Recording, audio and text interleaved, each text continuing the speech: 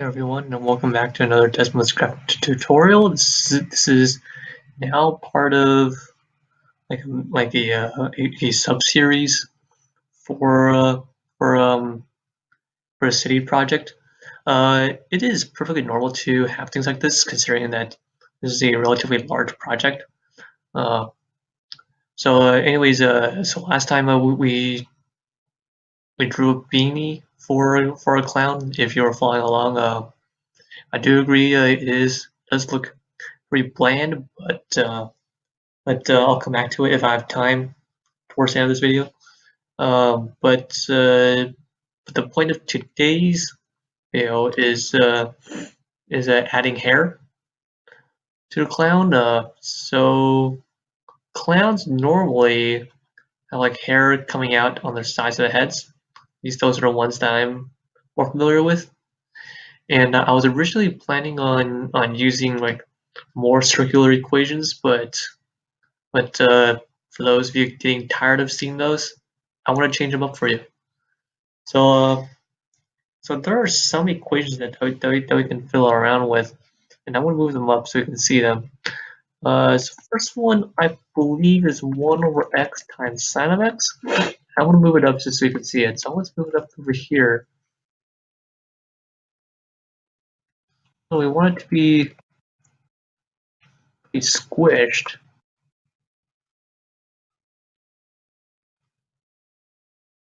This one, there we go. And then we can simply stretch it out. Nope, that doesn't stretch it.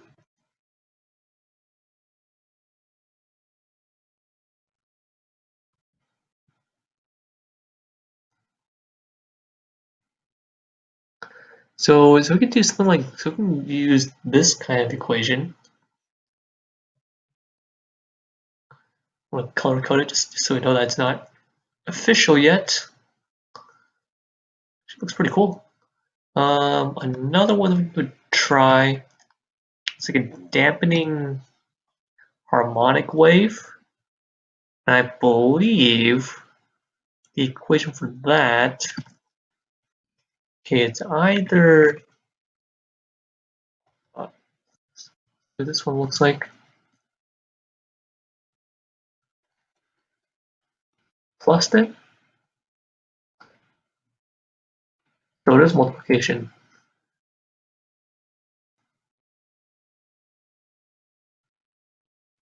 Okay, and if I divide this by like 0.01, it's even smaller. So if I multiply it a little more, but if you zoom out, we have like a pretty huge, we have like this exponentially increasing graph. So that is probably the one that I'm going to go with. But since this one is increasing pretty quickly, I want to change that. First, I want to start cutting it up, and then I want to compress it. So this one combines two types of equations. So this one, there's the sine wave over here, but at the same time, the amplitude too is increasing.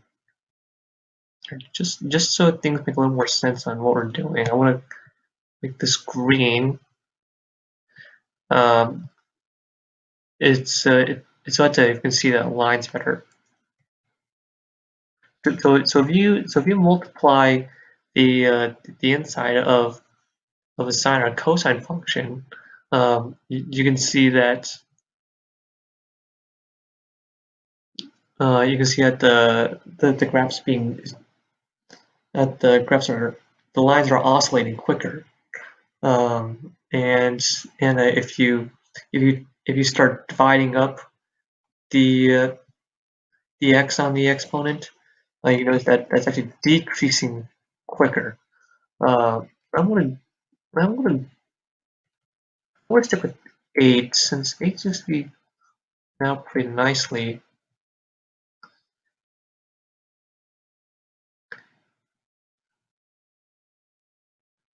I want to like just catch it just on the side of his head somewhere. So find a nice spot for it.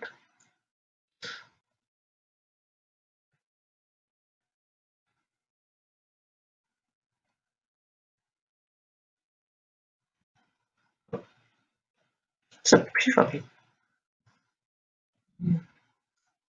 A little smaller. Yeah.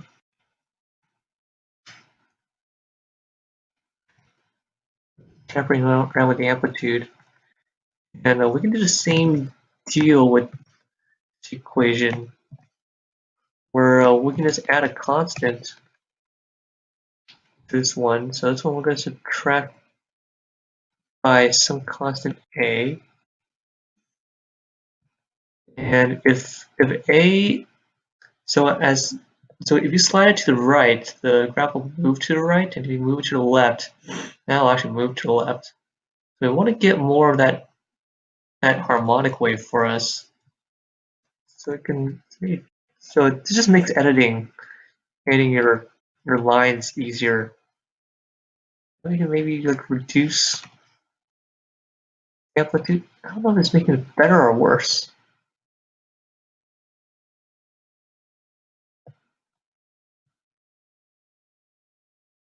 Okay, now I feel like this exponent needs to be bigger, just so that this can be more dramatic.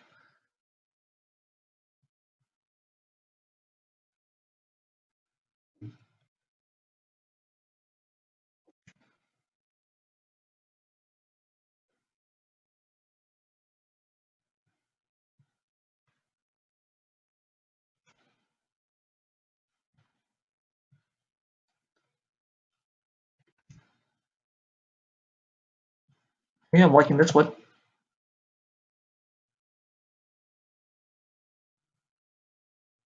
Depending on what you like. This seems to be the sweet spot. Then we have this part come on the side of his head. Maybe shift it down by a little bit now.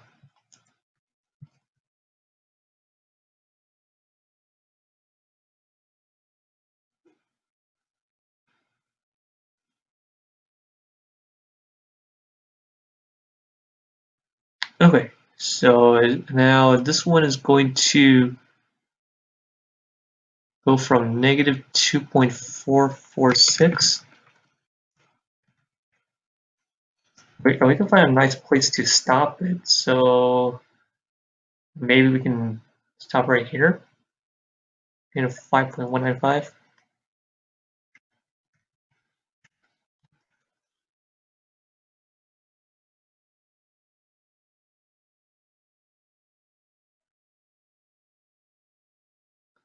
I feel like I went through all this trouble just to get a graph that looks almost like a sine function. Anyways, yeah, I'll let you guys play with that. I'm not gonna waste any time. This is supposed to be a tutorial, not a. So the point of this one is just show you some new equations that they can possibly play with. This one would be the mirror image. So first I'm going to adjust these so it's facing the other ways. So we're going to make each of these numbers positive. And I'm going to switch around the inequality.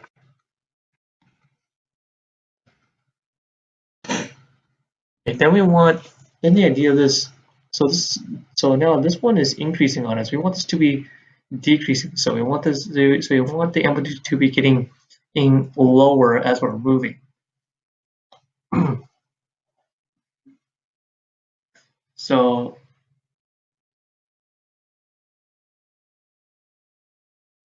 actually, I realize I'm getting close to 10 minutes. I'll have to make a cut here, and I'll be back.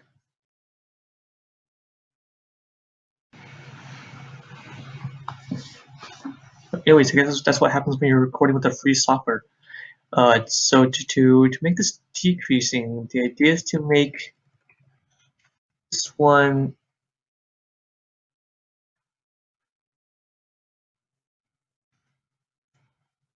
I need to like flip this on the x-axis. So first we're gonna, if we flip it around on both sides,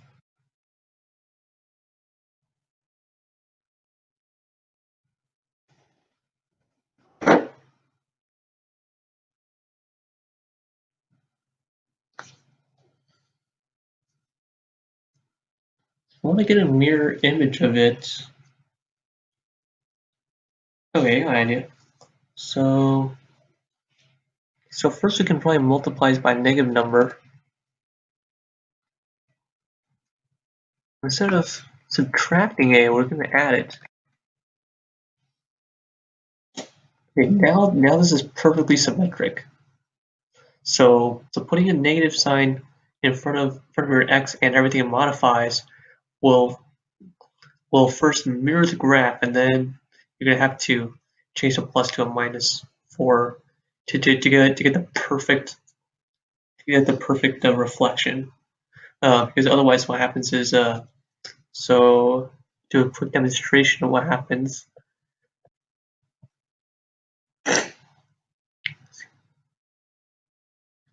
So let's take a cubic function. X cubed plus 25.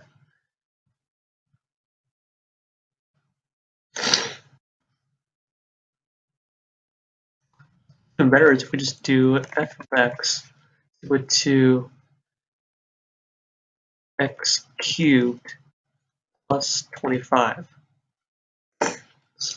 Down, you can see it, and then if you mirror it, oh, well, let me do that.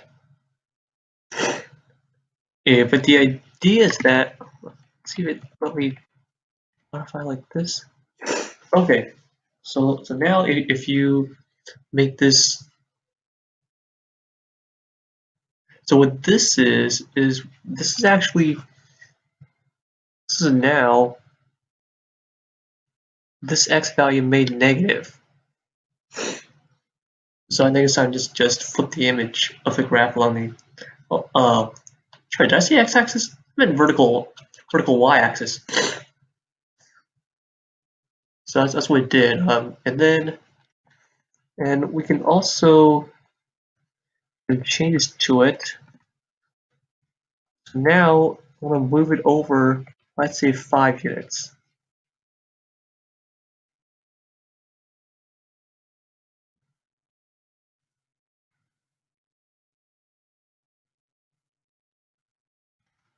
Not a good one.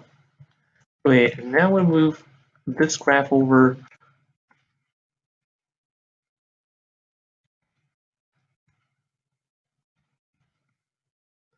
by 5 units.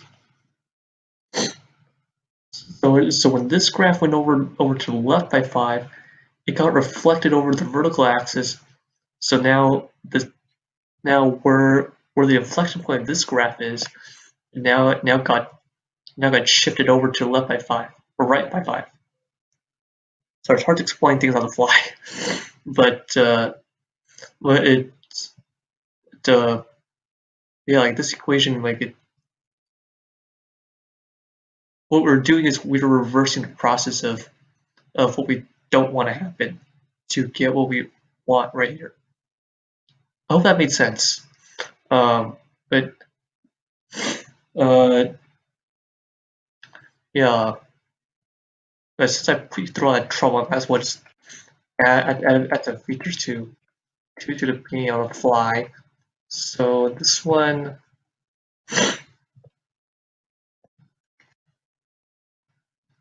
what we can do is we can give this like an extra ring, I guess, like a bit of like a rim going on. And then this was going to go from 2.392. This will give you like the rim of this, and you can possibly add like maybe a few vertical lines, like equals 2.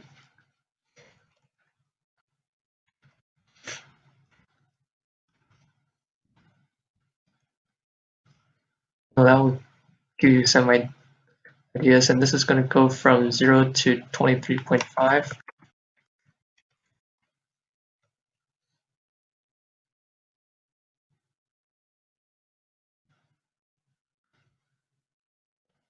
(22.5 to 23.5). What happens when you rush? Don't think things through. This one, 22.91.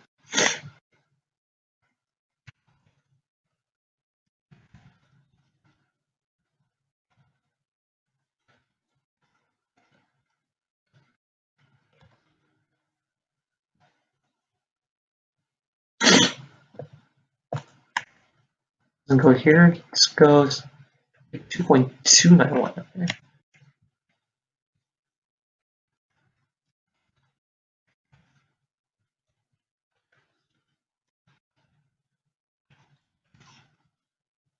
I'm going to paste that to the orange equation, and the purple one goes from 21.5.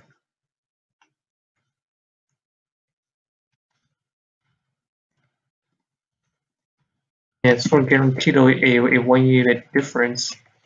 We don't need to check the other one. And what is this complaining about? Extra less than or equal to sign. Hey, and well, those are your details. Really, like, the possibilities with the clown is endless. If you want to go with curly hair, I mean, be my guest. So